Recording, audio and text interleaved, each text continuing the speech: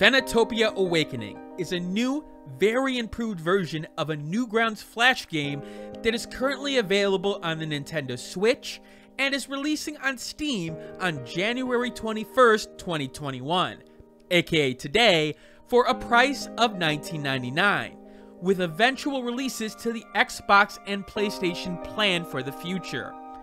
It's an action platformer with Metroidvania DNA, focusing on a combination of puzzle platforming, straightforward combat, with a couple of side items to help you take down various baddies.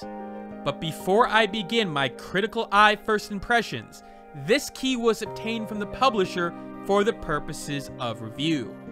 That won't change my opinion of the game in the end, but you should know that because of FTC guidelines, as well as the whole morals thing, you know? Now, it should be noted for my first impressions, I have about 16.9 hours recorded on Steam, but I would say that I played around 8 to 10 hours. I did leave the game on for a period of time, and I don't exactly remember how long that was. And for this review, if things are a little bit different than what you would expect, keep in mind that I am trying something a little bit different in this critical eye. More of a stream of consciousness so that I can try to get a little bit more content on the channel on a more regular basis. Let me know if it works in the comment section below. Let me start off with this. Almost immediately, Phenotopia Awakening seems like a game destined to be on one of my overlooked games of the year list, almost by design. There's a combinations of reasons for that, but let me make it clear. Phenotopia Awakening is a great action platformer with Metroidvania elements, but it has a series of features and design choices that may turn off certain players to its gameplay style in particular. It doesn't have that knockout feature that would get the game shared and force people to play with it, but the particular implementation of Zelda 2-like combat, along with a reasonable presentation and story, will mean that it is fun for many types of people, which isn't necessary to be a great game and worthy of a purchase. It's just that it is one of those games that isn't going to catch the eye, and hence you need to rely on reviewers and gameplay footage, even if the trailer doesn't necessarily draw you in. You play as Gale, one of the older kids at a local orphanage in the countryside, who goes out one day to collect her fellow orphans for dinner. Unfortunately, after, finding them, a big starship appears and, well, ends up abducting all the adults in the village. It's up to Gale as one of the older kids to find help and try to recover those villagers, and probably save the world while doing it, because, of course, she's the hero. This is an adventure-type game, remember? The story is what you'd expect for a game like this, and truth be told, it doesn't do anything extraordinary on the story side of things. You actually don't get a lot of characterization of Gale herself. She's designed to be the stand-in character for you, but there are brief moments in the story where you come across someone you've seen before, and you tend to get a small glimpse of the character at that point. But really, it's all about the world and characters you run into, and there is a good variety of characters, people, and different situations that you'll come across. One of the game's big strengths is the fact that many of these small characters, even the most minor ones, do provide a good sense of how the world works, and adds a little bit more to the lore, places, and systems involved in the big world. What I also enjoyed was the fact that Gale felt like someone who was in the right place at the right time, and not necessarily this big hero. The characters in the world would only react to Gale when they needed something, and it was obvious that Gale needed something from them. Sadly, a lot of these types of hero stories, especially in the indie scene, feel too centered around the hero, as things just sort of fall into place with it. It was nice to see, for example, that a leader of a village didn't really want anything to do with me until both of us had a reason to interact with each other and there was a benefit at that point. So yeah, some good writing overall, and I did like a lot of the side stories and little characters that popped up here and there. I will say though that if you're expecting a game like Shantae here, where there's some characters to talk to here and there, but there's not a whole lot in the area, please be advised that there are characters everywhere here, especially in the main hubs. Like in one area here, there could be 50 plus characters with small things to say, and some of them are vitally important. Hell, some of them you may not even realize are important characters to make the plot go along, and yet you could easily miss them the first time you go through a town. I admit the amount of sheer dialogue that you could go through will turn some people off, especially those who just want to get back to gameplay, because these stretches can go a good 20-30 minutes of no gameplay while you just go through the town trying to find what to do next. Now, part of it is that you can find little side quests and hints to find upgrades with them, so there is really an incentive to explore this world, and let me be frank, Phenotopia Awakening definitely tries to allow you to explore and come back after finding certain tools in order to see more of the world and get some more of those upgrades. It's definitely one where you'll want to make notes to come back to places, but you'll be rewarded if you do remember and make notes on them. There's also a playfulness to a lot of the writing and the cutscenes, using sound and music in ways that aren't necessarily comedy all the time, but always brought a smile to my face. Let me give an example of one of my favorite parts, the second boss fight right before it. It just sets the tone for what type of writing the game has and what type of game that you're going to be playing throughout the experience.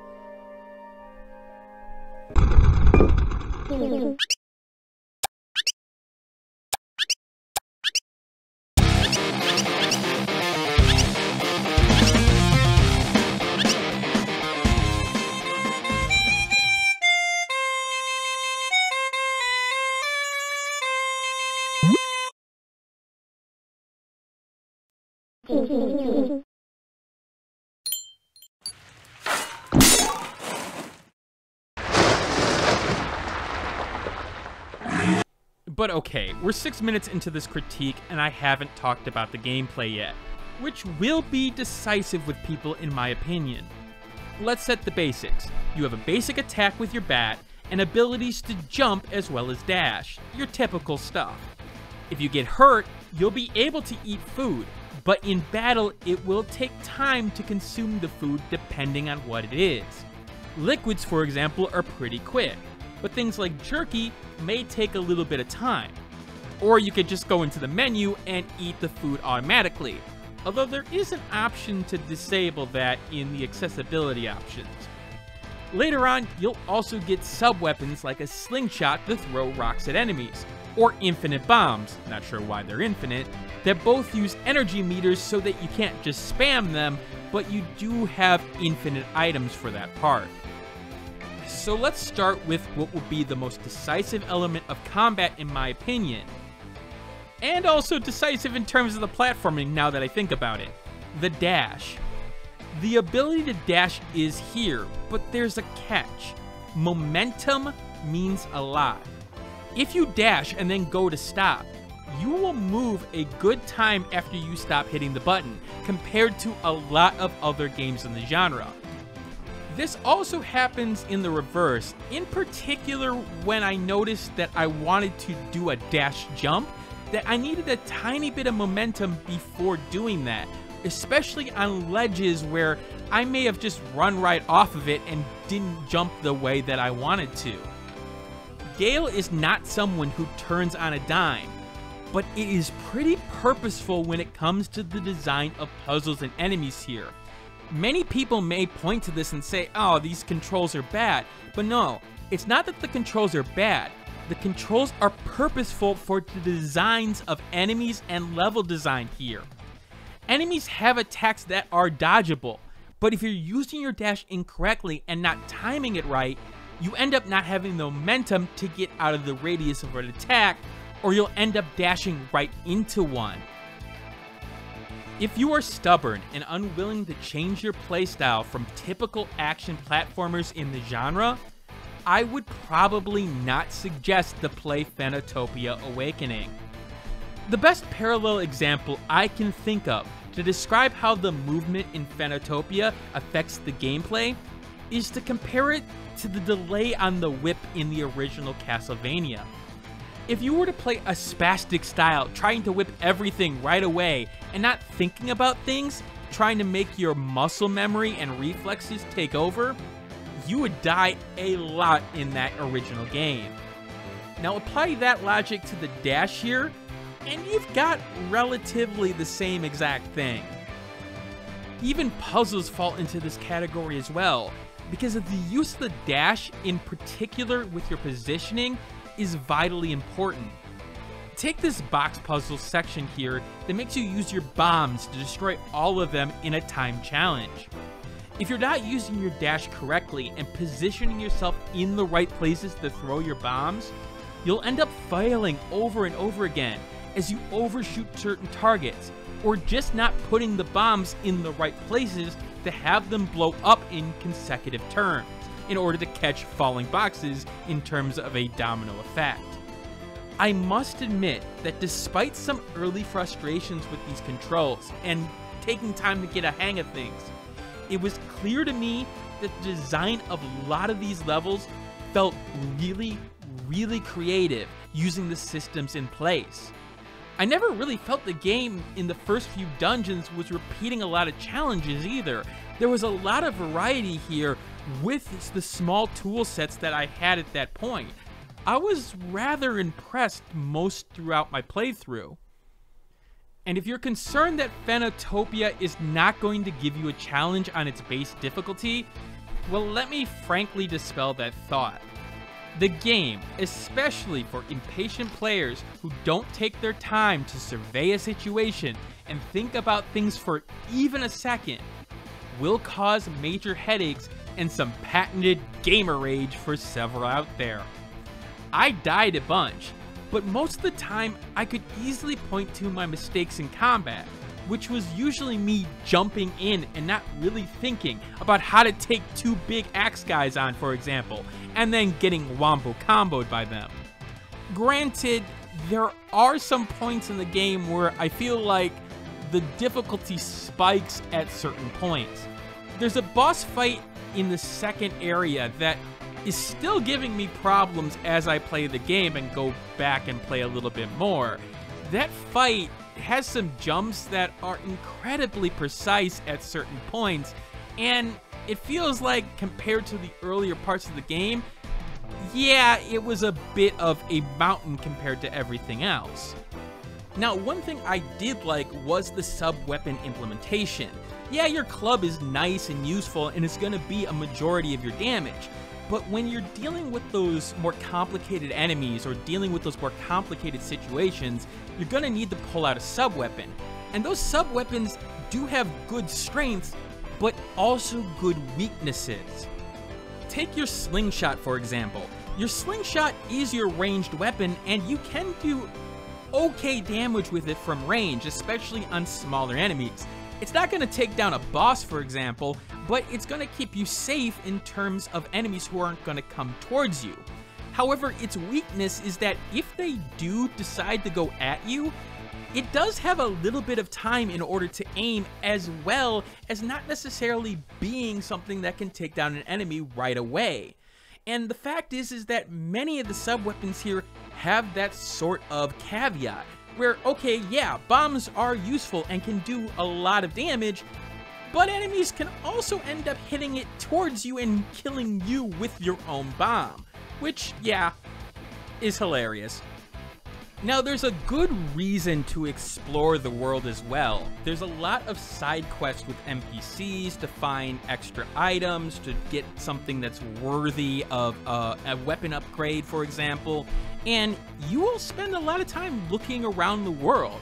This is an explorer's type of game, and maybe that won't work for everyone, but the fact is that if you do want to, get all those upgrades, just go look at a guide at this point.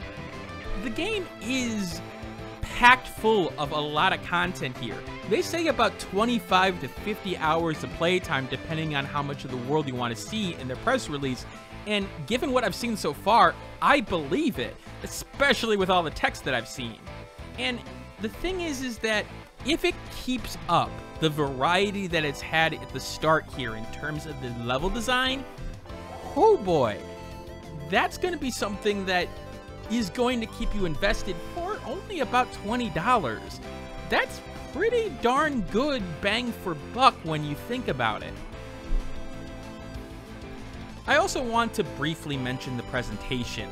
It is very pixelated at certain times, but there is a lot of life and a lot of good animation here. When you rescue your friend and you are twirled around by them, you can really feel it. The game doesn't necessarily, pop out in terms of the visuals, but it does the job in selling the moment. And that's exactly what a game needs to do with something like a presentation like this.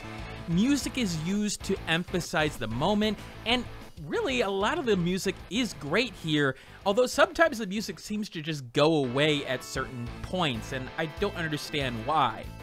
In addition, the sound design is good, giving you an idea of what you're hitting or what exactly is going on, but doesn't necessarily get in your way either. It is there to emphasize your gameplay actions, but doesn't overtake them, which is exactly what it needs to do here. Now, quite frankly, I wish I put more time into the game so I could give you guys a full review. But considering the game is coming out today on Steam, and those first 7 days are very important for a Steam game, especially of this type where it's a single player experience, I felt like, yeah, I need to give you guys my opinion right now. Because Phenotopia Awakening is a great game, and unfortunately on the Nintendo Switch, where you'd think it would do pretty darn well, it was strongly overlooked. Now, I missed it on the Switch, but I would implore you, don't miss it here, especially if you are a Metroidvania type of player or an adventure platformer type of player, because this game is right up your alley. Sure, it may frustrate you in the first couple of hours, and there may be a couple of points where you're like, what am I doing? Where am I needing to go? But frankly, it is worth it for the different combat, for the different exploration, and for the lighthearted yet overall nice story here. If I were to give it a score, and this is an unofficial one, I'd probably give it an 87 out of 100 right now, meaning for me it would be a solid buy. And I will put in some enhancers here. If you don't know what my enhancer system is, it is score elements that are trying to match the game for you. So the 87 is an overall score for, most players, but then the enhancers try to specialize to a more subjective element, like if you like stealth games, so on and so forth. Anyway, that's it for now for this type of review, and I do want to get a lot of your opinions in terms of if this review format works for you or not.